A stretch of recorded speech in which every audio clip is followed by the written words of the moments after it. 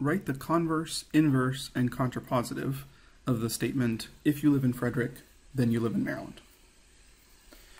The converse, inverse, and contrapositive are the three variations we can make by switching pieces around in this conditional statement.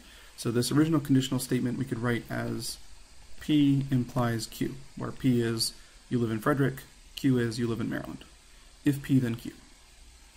The converse switches the direction of the arrow and says if Q, then P. So in words, that would look like if you live in Maryland,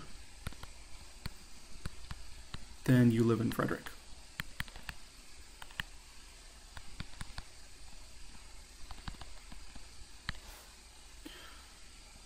Which is not a valid statement.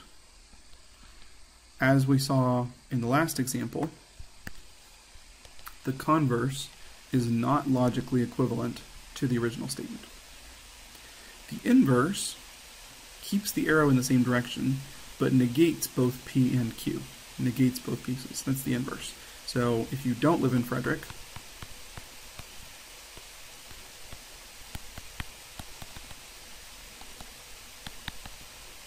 then you don't live in Maryland.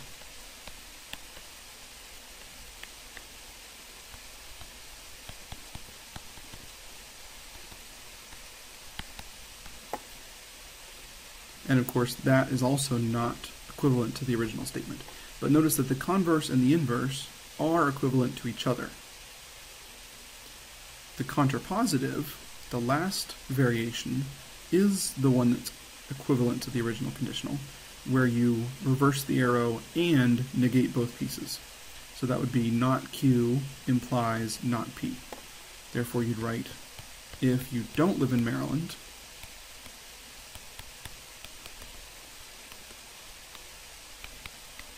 then you don't live in Frederick.